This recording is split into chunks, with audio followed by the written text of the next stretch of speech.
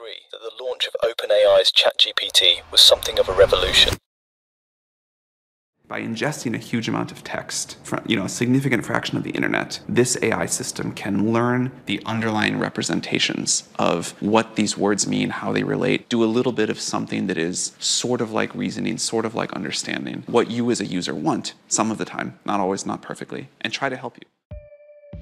Before its arrival, people had interacted with chatbots on e-commerce platforms, and while they were somewhat helpful, they seemed to have a limited range of answers. But with advancements in natural language processing, ChatGPT came and blew things out of the water. ChatGPT does what chatbots of the past used to do, but a lot better, and with a much larger range of outputs, including writing fully functioning code and creating baking recipes. However, it's not even been a year since that revolutionary platform was launched, and a company called Anthropic has launched a ChatGPT contender called Claude. Now, before this startup company launched its response to the ChatGPT domination, tech giants had been scrambling to catch up and probably take over. Almost immediately after ChatGPT was launched to resounding success, Google quickly launched Bard, but it, unfortunately, had a terrible public demo by giving an obviously wrong answer. Bought a floral pattern shirt, but you want it in bleu rouge instead. You can use multi-search for that too. Let's see how that works with a live demo.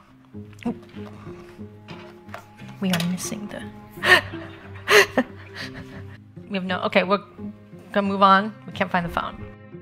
Bard is still being used though, but many agree that it is nowhere near as good as ChatGPT. The value of Bard was its direct connection to Google giving web access better than any other AI tool, but the underlying models and processing of the text let it down. Microsoft, not wanting to replicate the mistakes of Google and launch an untested and clearly inferior product, tried integrating directly with OpenAI and investing over $10 billion in the company in order to do so. This also gave them early access to GPT-4 before it was released to the general public. For a while, the only way you could access GPT-4 was through the beta version of the Bing browser, but this didn't stop them from having teething issues either. There were many reported instances where the bot behaved wildly inappropriately and offered very dangerous language in responses. For example, it compared one test user to Hitler, proclaiming the user was the evilest person in the world, and at the other end of the spectrum, it told a New York Times journalist, "I love you," which was one of its least problematic responses. Aside from the tech giants, other startups have launched their own thing, and at this point, the market is kind of saturated with these natural learning AI tools, but nothing has stuck like OpenAI's ChatGPT. That being said, Anthropic's Claude might shake things up, especially considering that it was developed by two former OpenAI employees. There have been reports that some members of the OpenAI staff were not comfortable with the direction that top management was taking the company, specifically OpenAI's transactions with Microsoft in 2019. The original purpose of the company was more safety and ethically focused. They felt that the investment from big tech was the turning point where these tools were going to be overly commercialized. Instead of staying behind and trying to change the culture, some of them decided to leave and form their own AI company. The two key people in the cessation and subsequent company creation are siblings Daniela Armode and Dario Armode. Interestingly, Dario used to be OpenAI's vice president of research. These weren't low-level employees. They might not have liked the direction that the company was headed, but having been part of the team that developed the widely successful ChatGPT, they would be right to be confident in their ability to do it again. So in 2021, they founded Anthropic with an emphasis on responsible AI usage and safety. Their first work, which they want to be a direct ChatGPT rival, is Claude. Of course, Claude is a more personable name than ChatGPT, so Anthropic already has one up on OpenAI there. What's more, in explaining what Claude is, Anthropic mentions that it is an AI assistant that is supposed to be helpful, honest, and harmless, which is in line with the company's ethos of responsible and safe AI usage. To make this possible, Claude was built on a constitutional AI, as opposed to ChatGPT's reinforcement learning from human feedback known as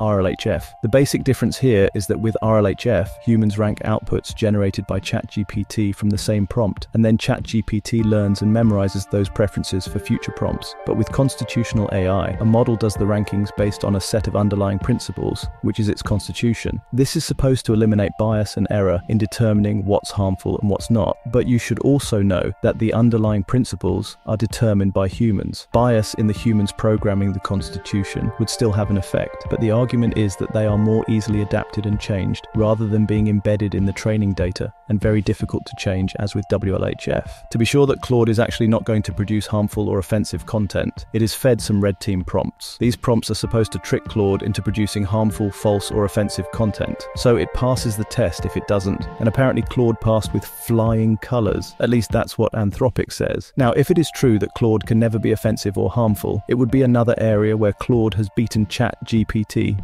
because there have been a number of reports of ChatGPT going off script, fabricating truths, and even making harmful recommendations to people. No more so than the underlying technology, when used by Bing comparing the human it was chatting with to Hitler, as mentioned earlier in the video. If it's possible to have something that does all that ChatGPT does, but manages to be a lot safer, there is absolutely no doubt that many people will be making the switch. But let's not get ahead of ourselves. Claude is still relatively new. It still isn't as widely available as ChatGPT, and only entered beta testing in March of this year after months of alpha testing. By the way, the alpha testing was carried out in partnership with Notion, Quora, and DuckDuckGo. And these partners had the privilege of introducing Claude to their users before the wider market could get their hands on it. For Quora users, they have been able to use Claude through Quora's AI chat app Poe for a while now. And according to Anthropic, the reviews have been glowing, with some people pointing out how more conversational Claude is than ChatGPT. The fact that Anthropic is not even hiding the fact that they are trying to take over ChatGPT's market is something. Users of Notion, a connected workspace platform, have also found significant uses for Claude, and DuckDuckGo has integrated Claude into Duck Assist, making information finding that much easier. Part of the advantage for these companies is that Claude can accept up to 75,000 words in its prompt. This means it's possible to search and correlate data across huge data sets. This is particularly useful to Notion and Quora, as they often have large sets of data that people would want to use in order to get specific, relevant answers to them. With Claude, they can. Other companies that were not part of the alpha test have also integrated Claude. OpenAI, a legal infrastructure business, has integrated Claude to help with evaluating parts of a legal contract and suggesting more layperson-friendly language. Assembly AI also now uses Claude to help transcribe audio data.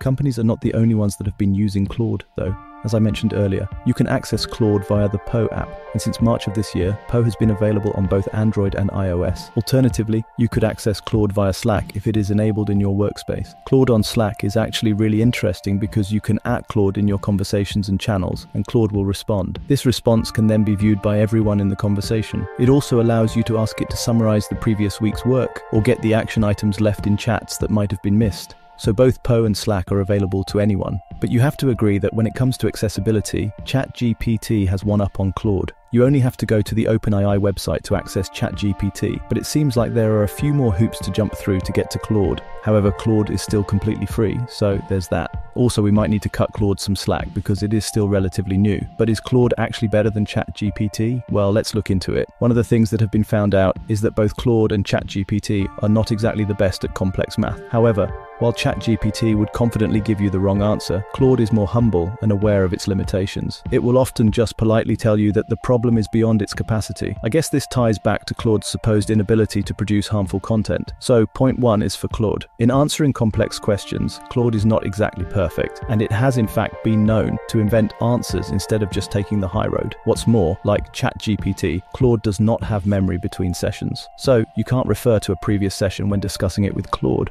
Although this problem could easily be solved if Anthropic introduced a similar style chat system, the underlying technology is effectively the same. It's just the app that is built on top that has no memory. Other tests have been carried out comparing ChatGPT and Claude, but it doesn't seem like Claude is that much better, if at all, than ChatGPT. They are both not very good at math or remembering details of TV shows. ChatGPT is better at writing code than Claude, while Claude is funnier and more conversational, apparently sounding less robotic, but they are both really good at summarizing text. So, the bottom line, people might not be switching from ChatGPT to Claude just yet, partly because it is not as easily accessible, and partly because it is not that much better, if at all, than ChatGPT. However, it is a strong contender, better than any of the products from the big tech companies, especially because it is supposed to be unable to produce harmful content. Plus, it is still relatively new, so OpenAI better watch its back. Importantly, if you use Notion or DuckDuckGo, you're already using Claude, and you just don't know it. With the revelations about the model behind the supposedly groundbreaking GPT-4 coming to light in July 2023, the battle between Anthropic and OpenAI might be much closer than it looks. We're writing a video on the GPT-4 secrets as you watch this, so subscribe and turn on notifications to be alerted when we drop that video. Do you think that OpenAI will be beaten by Anthropic? Do you even care? Let us know in the comments below. Thanks for watching. See you in the next one.